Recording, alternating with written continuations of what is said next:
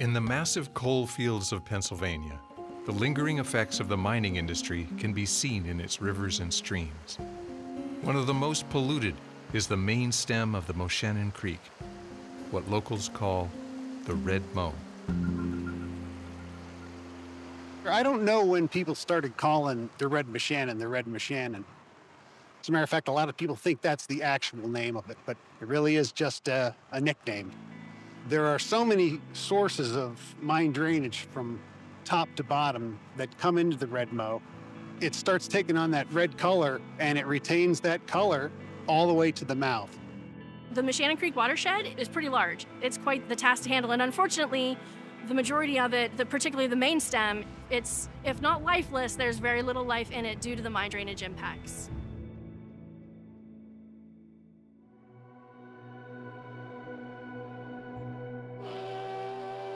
Coal mining fueled America's Industrial Revolution and built the economy of Pennsylvania. But it also left behind thousands of abandoned mines that continue to pollute the environment with acid mine drainage. The coal mine drainage is a challenge because so many of the operations that created the problem have gone bankrupt and aren't there anymore to deal with it. And they've generated a pollutant source that could last for thousands of years. A team from Trout Unlimited monitors acid mine drainage and surveys the region's fish habitat. But on the Moshannon Creek, the readings do not look good. Alkalinity 0, connectivity is really high, and pH is only 4.5. We wouldn't find any fish here. We can go to the next one. The truth is that people in this area have not seen trout in this stream for generations. All the fish species and the bugs that they eat prefer to live life in a pH of 6 to 8. So when you have acidic conditions, you have a lot of metals that are falling out in the water and they are coating the bottom of the stream.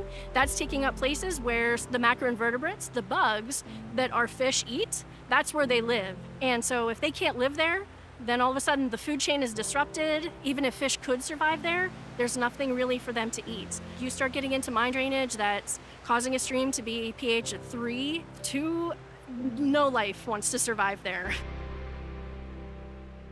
The legacy of the coal mining operations has basically taken rock that was stable under a certain condition and now exposed it to air and water, leading to these reactions that produce this drainage.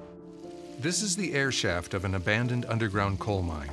The orange water coming out of the ground is highly acidic and steeped with toxic heavy metals, principally iron, aluminum, and manganese. What happens in coal mines is the pyrite or the iron sulfide minerals that are associated with the coal get oxidized to form sulfuric acid, and that sulfuric acid dissolves rocks around it and gives you the iron, aluminum, manganese. So the challenge is to make acid mine drainage able to support life again.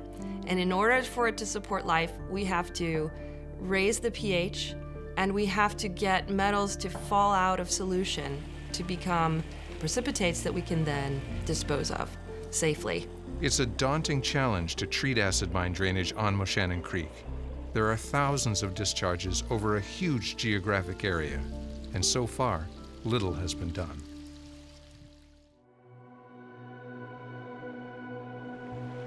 There were very few people really looking at it with the serious eye toward recovering it because it is so seriously impacted, very difficult to deal with because there are so many discharges up and down the stream that a lot of people just threw their hands in the air and kind of gave up on it. But remediation is possible. Just 35 miles away in neighboring Clinton County, the Trout Unlimited team is finding and collecting brook trout in a stream called 2 Mile Run. It's a technique called electrofishing. They deliver a mild shock to young trout to collect and measure them. Due to the historical coal mining and the abandoned mines that are not currently being treated, 2 Mile has been historically dead. There hadn't been brook trout in Middle Branch of 2 Mile for over 100 years. Trout Unlimited pushed for the construction of a passive treatment system upstream, and now the trout have returned. Brook trout, 124 grams.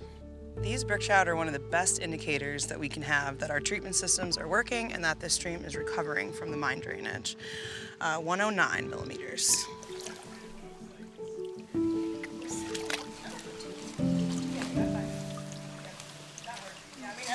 That same hope is what drives the Moshannon Creek Watershed Association, a citizens' action group working with volunteers, government agencies, nonprofits, researchers, and students.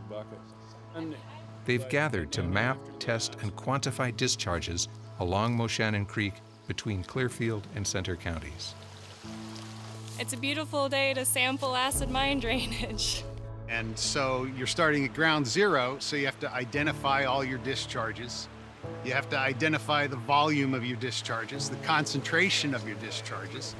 You have to decide which ones are you going to treat that are going to do the most good.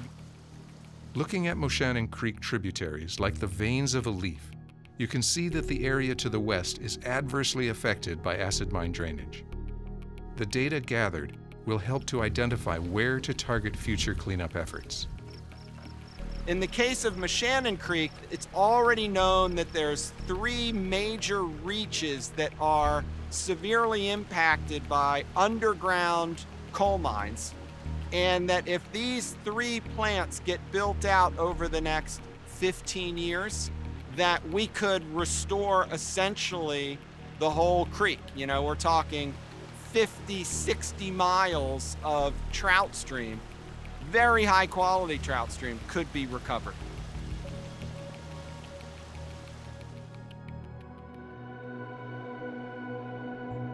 To deal with abandoned coal mine drainage, the Moshannon Creek Watershed Association and its partners are moving ahead with plans to build new treatment plants along Moshannon Creek. And as part of their coursework, teams of college students are helping to visualize possible solutions. Today is the design showcase for all of civil and environmental engineering. And this semester, we're designing the 3 treatment plants required to reclaim Moshannon Creek. The water that's coming out of those mines is very, very bad, very heavily polluted with metals. It's very heavily acidic, and you can even see, just looking at it, that it's orange, like almost red because of how much iron is in it and how acidic it is. It's nice to see results of what the students produced and that it's actually a real-world problem that they're working on. 6 student teams will write proposals for 3 acid mine drainage water treatment plants to be strategically placed along Moshannon Creek. Our team was given Sulphur Run near Winburn, PA, and our task was to look at the discharge points of AMD that were going into Sulphur Run, look at how they affect the Moshannon Creek, and find a way to solve that so that AMD isn't a problem anymore. So here's the mines that are doing it. We had to use the PA Mine Atlas website. We found 6 main discharge points split up between 3 different mines, Mine 45 and then Mine 46 and 47, which is a combined mine. The Moshannon Creek Watershed Association, they give us the data, raw data points of influence sources, acidity, flow rates, all this stuff, and we average it all out. And we compared these numbers to the effluent standards for the water and see which areas we need to treat more than others and how drastic of treatment we need to do for each of these areas to get the water to be clean and neutral. The place we're going to place the plant is right on the shore of the Moshannon Creek, and it's right beside the existing wastewater treatment facility. And it's just one large parcel. It's all woods. There's no houses to remove. Discharges into the creek can reach volumes of 3,000 gallons per minute. So the students propose active treatment plants that can aggressively treat high volumes of acid mine drainage. The way we solve this is by adding a caustic lime solution that oxidizes out some of the metals and just overall raises the pH. It adds alkalinity to the water, basically.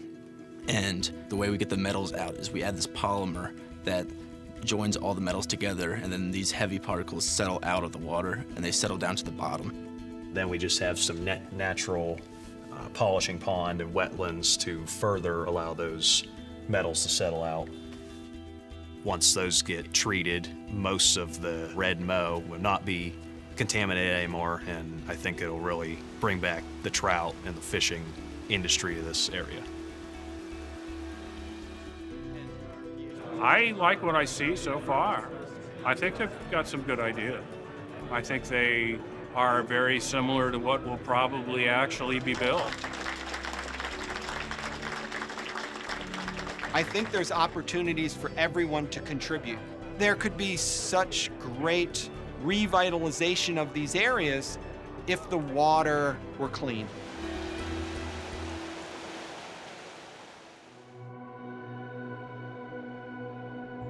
Abandoned coal mine drainage has plagued Pennsylvania for generations.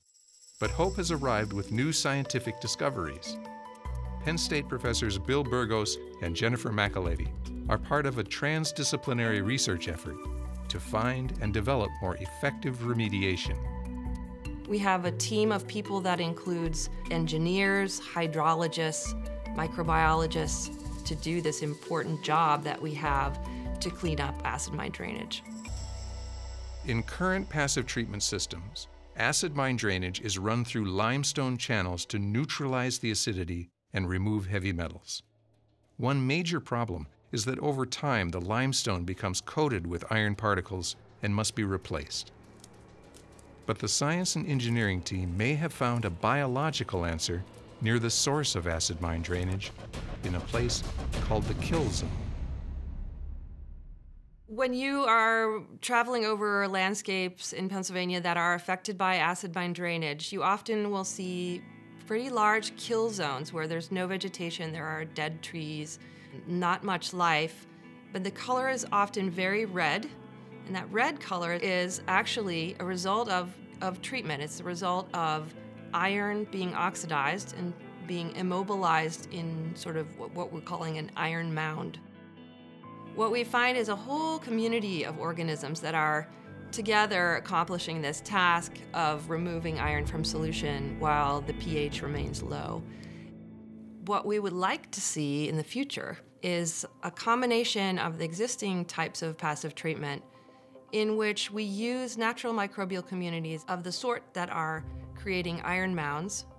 Those communities can remove most of the iron at a low pH, and so that is really a magical ability that we can use as a component of passive treatment to improve their efficiency. In fact, mine reclamation professionals have already installed a feature in treatment systems called a terraced iron formation that mimics a natural iron mound and allows native microbes to treat the water.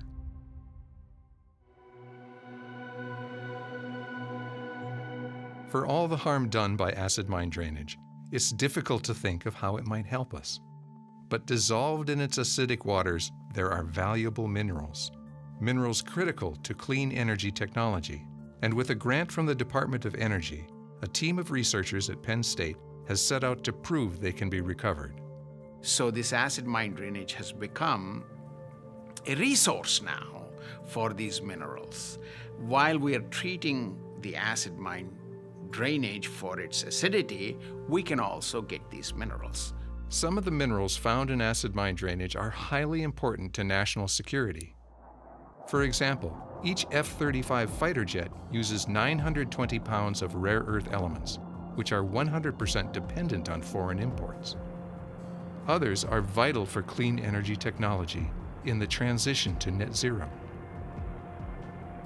Now, if we want to go for sustainable energy, batteries depend on these critical minerals: cobalt, manganese, graphite, and nickel.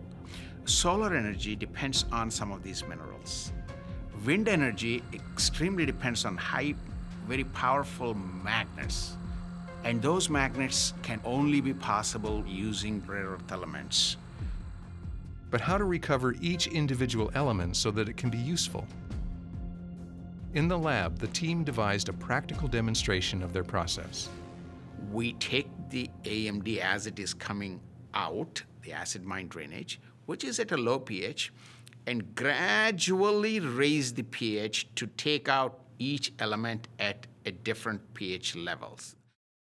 Near the ceiling, they place a barrel of raw acid mine drainage, which will run through multiple stages of treatment before it hits the ground. Each mineral has its own characteristics when it will precipitate out. At a pH of 4, iron will start precipitating out. And then we go to a pH of 5, where aluminum will come out. and then raise again to 6 and 7. That's where all this group of rare earth elements will precipitate out. At this point in the process, the water has reached the desired neutral pH of 7. However, cobalt and manganese still remain. Normally, you would need to drop cobalt and manganese out at like pH 10, but they have found a way to drop it out at pH 7. At the same pH, we can get that cobalt and manganese, which are critical for batteries, and then discharge the water. That is the uniqueness of our process. So we drop out the iron, drop out the aluminum, drop out the rare earths, the cobalt and the manganese, and then their treatment facility could just continue on and do the final processing. The next step is for the Center for Critical Minerals to build a pilot-scale facility that can process 10,000 gallons of drainage per day to convince industry to adopt the technology. 200 years worth of coal mining will be powering the next 200 years of sustainable energy sources if we do it right. So what we all imagine for our future, for a good future, is trout returning, we have healthy streams, we have people that are not living near toxic water. We want that future. We all do. And I think what it's going to take is a whole community of researchers and a whole community of citizens, really, and their government to clean up acid mine drainage. We need citizen groups that are concerned about their watershed. We need students who are curious about the way the world works and training to be future scientists themselves. All of those components are what we need in order to make good progress on acid mine drainage.